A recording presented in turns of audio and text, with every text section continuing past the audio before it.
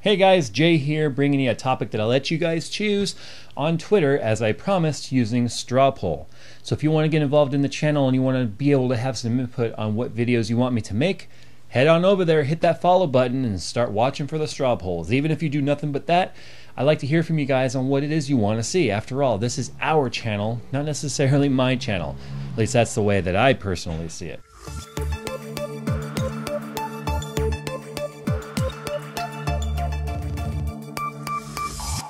Get 10% off anything from Cooler Master at the CM store. See the description for details. Okay, what we're looking at here, a radiator, aka a heat exchanger. All it does is take temperature out of fluid that's running through this. The interesting thing about radiators is even if you have no fans on here, there's a ton of passive cooling that goes on. My 900D behind me, if I turn all the fans off on the radiator and put the system under full load, it only runs about 10 degrees Celsius hotter than if I have the fans on. And it's still a shit ton cooler than if I was doing air cooling on it. So radiators, just by nature, are taking heat out of the coolant and exhausting it to the atmosphere because of what this core does. So we're going to talk about four aspects of the radiator: the materials used to build it, the core and what it does, the thickness of the radiator and why it matters, and how many fans you should use, or how big of a radiator you should use for your system. So the materials, you'll see people talk about brass copper or aluminum or full copper. Full copper is more expensive because copper is kind of a semi-precious metal. However, it has the best corrosive properties of radiators. So it means you don't really have to worry about there being a lot of corrosion in your system because copper is very corrosion resistant. In fact, the only way you're going to get copper in your loop is if you introduce aluminum, pretty much. So full copper radiator is best because it has best corrosive properties. But does it mean it cools better than a brass copper? Absolutely not. Typically, brass copper means you have brass end tanks, which are these pieces on the end of the core, and you have an aluminum fins and a copper core or something like that. But radiators like this one here from AlphaCool have all copper construction. Copper rows, copper fins, which make up the core. And this is what's doing all the cooling right here. In fact, you can even see in the video right there, it's kind of black when I go that way and copper when I go that way. AlphaCool's concept here is that any paint applied to the fin is only decreasing its efficiency when it comes to cooling. So they just do a quick dusting on the core. But they do a full paint job, obviously, on the other parts of it. So that's why as I turn it, you guys may see it's like more of a bare copper.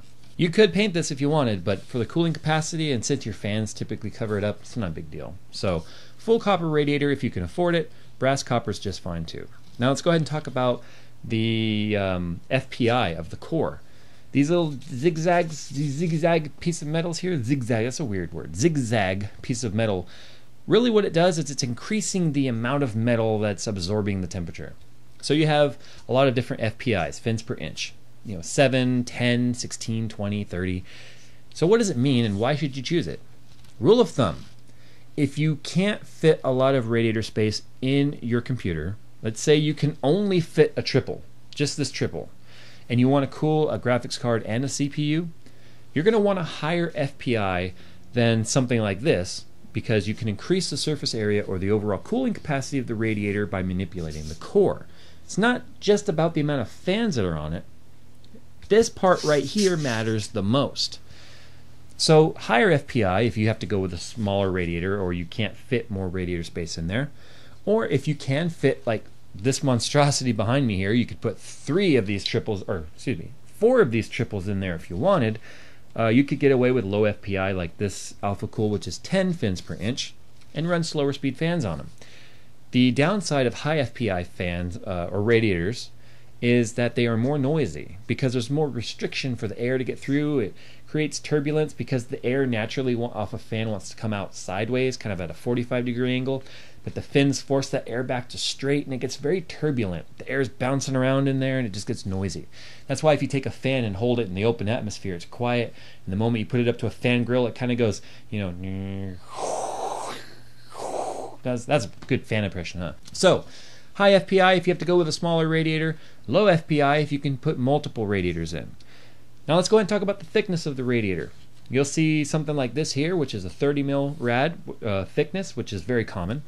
My radiators are 45 millimeters thick, and AlphaCool offers them all the way up to 80 millimeters thick. That's like this. That's like that big compared to this. It's ridiculous. I don't like it. It just looks bad.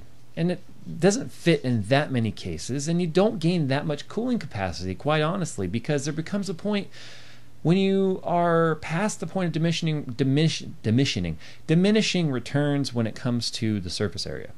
Because the rule of thumb is you really only need about one 120 millimeter space of radiator per component that you're cooling. So theoretically, a triple is more than enough to cool a graphics card and a CPU at stock clocks, because it's all about wattage displacement and how much wattage in TDP that your cooling system can dissipate.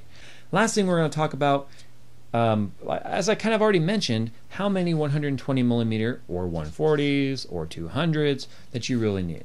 Well, my rule of thumb is if I can fit a triple rad and I can fit a 240 millimeter rad, say in the front of the case and one of these in the top of the case, this is a better option than just this, because it allows me to run more fans, more surface area at slow speeds, giving you what really water cooling is really known as being beneficial for, other than just amazing water or coolant temps for your components. It's also the fact that you can run slower speed fans. So that's why I run in my system a 45 mil thick quad radiator as well as a triple. Now, I mean, obviously I've got a lot of radiators here, and you can see when it comes to the size of these radiators, if I can do this without damaging anything, there is quite the difference here when it comes to sizes of these radiators. As you can see, I mean, there's the bottom, they're all lined up. There's a lot of difference there. And the amount of cooling capacity between all of these is quite massive. So why do I have the stacker sitting behind me? Guys, I'm torn, and I'm kind of turning to you here on some advice. I love the concept of the stacker, not the 945 they call it, with all of them on there, just the 935 and the 915 on the bottom, because I want to mod it to fit 2 of the 480 millimeter rads in the bottom, and then do like acrylic tubing through there. It just would look really nice. Wouldn't offer me any benefit over the 900D whatsoever. It would just be a modding project. And you guys keep asking me how I feel about the stacker and what I could do with it. So I'm kind of turning to you guys to tell me, what do you think? Should I mod the stacker to fit what I feel would be the perfect cooling case? So I'm just curious as to what you guys think. Put it down in the comments. So what size radiators are you using? Are you water cooling? And what radiators are you using? Tell me. What's your setup?